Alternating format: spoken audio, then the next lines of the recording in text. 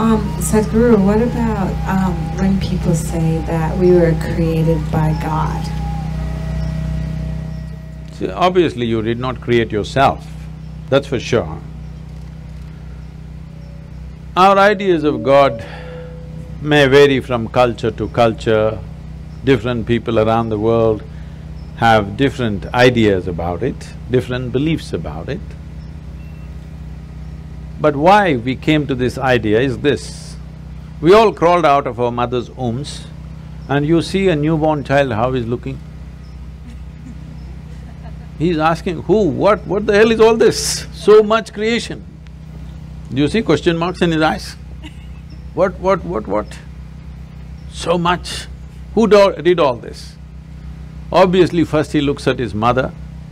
Well, the mother delivered you, but she can't deliver the planet. Then you look at your father, well, obviously he can't do all this. Then you looked at every other adult around you, nobody seems to be capable of doing all this. Then being human beings, we say, there is a big human being sitting up there, he does all this. I'm sorry ladies, he's a man.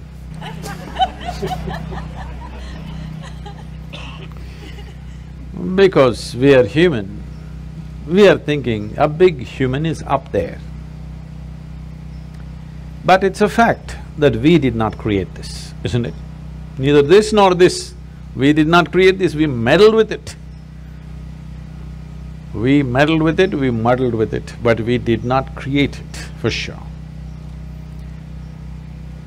So we need an explanation. This is a choice you have. Do you need an explanation or are you willing to explore? If you explore, you will come to one kind of situation within yourself.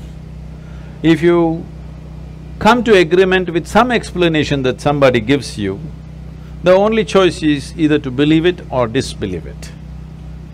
If you believe it, you will become confident. It'll not bring any clarity, it'll bring you confidence. If you disbelieve it, you will be confused. If you're joyfully confused, it's very wonderful. But most people don't know how to handle their confusion joyfully. When they get confused, they make themselves miserable. But the most wonderful thing in human intelligence is to recognize what you do not know as you do not know. Everything that you do not know, you believe. This is a serious problem.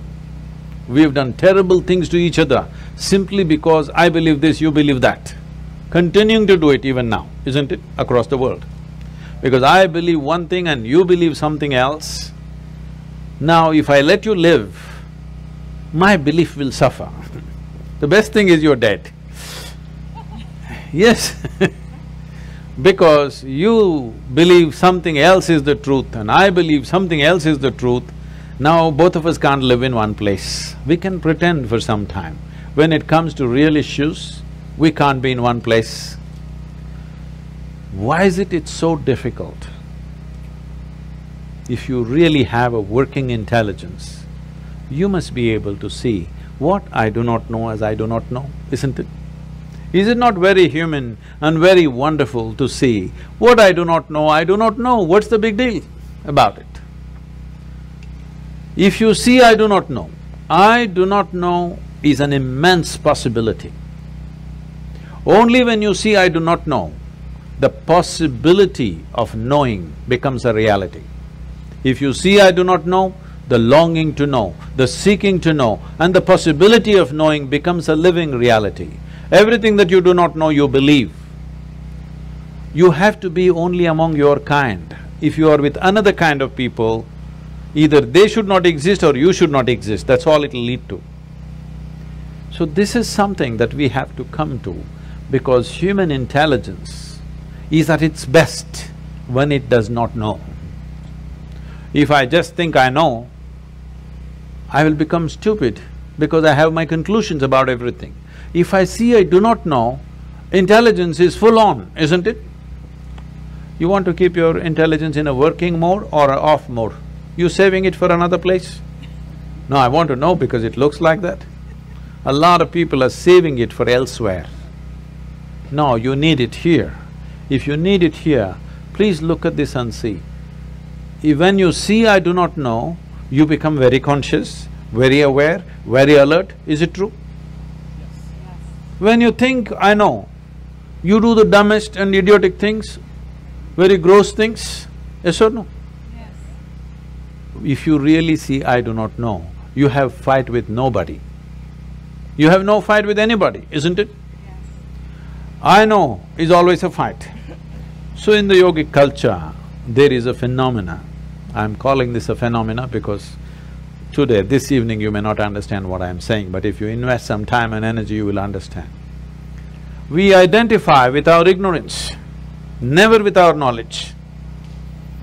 Because it doesn't matter how much you know, if you read the libraries on the planet, still what you know is a minuscule in this existence, isn't it? Hello? Yes. But your ignorance is boundless. Yes or no? Yes. So, if you're identified with your ignorance, you will be borderless, boundless human being. If you're identified with your knowledge, you will become a constipated human being. Constipated means it happens little by little. This is how life is happening right now. Little by little it is happening. It is not happening in a beautiful way. It is little by little. We have to strive to find one moment of joy somewhere. We have to do so many things to experience one moment of ecstasy. If you want to just live here, drenched with nameless ecstasies going on in every cell in your body, every moment of your life, then you must identify with your ignorance. You must come to terms with your ignorance. If you come to terms with your ignorance and pay enough attention, if you're ignorant, you naturally pay attention, isn't it? If you pay enough attention, you will see with all this scientific knowledge that we have, we still do not know one atom in its entirety. We know how to use them, we know how to break them, we know how to fuse them, we know how to make them explode, but we don't know what the hell it is even today. Yes or no? So if you pay enough attention, you clearly realize you don't know a thing. Well, he asked that question, this is all I did. When I was just 4.5 years of age, I suddenly realized I don't know a thing. So if somebody gave me a glass of water, I'm just looking at the water because I do not know what is water. Well, I know how to use the water, but I don't know what it is. Even today you don't know what it is. If I find a leaf, I'm staring at it for 4-5 hours. If I sit up in my bed, I'm just staring at the darkness for the entire night. My dear father, being a physician, he started thinking I need psychiatric evaluation. So this boy is simply staring at something all the time. My problem is I look at this, I still don't know this, so I'm not able to shift my attention to anything else. If I look at this, I'm just looking at this because I've still not figured this out. So, if you pay enough attention, this universe opens its doors only to those who pay enough attention. Whichever door has been opened for you in your life has opened because you paid attention to that dimension of life. Yes or no? Yes. That's the only way it works. Now, if your attention is such, it is not seeking anything, but it's simply attentive. It pays attention to everything. It does not decide an elephant is more important than an ant. It just pays attention to everything because this is the nature of creation. If you look at an ant, have you paid enough attention to an ant ever? I spent a lot of time with them. Believe me, it's one of the finest machines on the planet. Yes or no? If you had a car like this, you know, you could do all the California deserts effortlessly. It's such a fine machine, it's not a simple thing.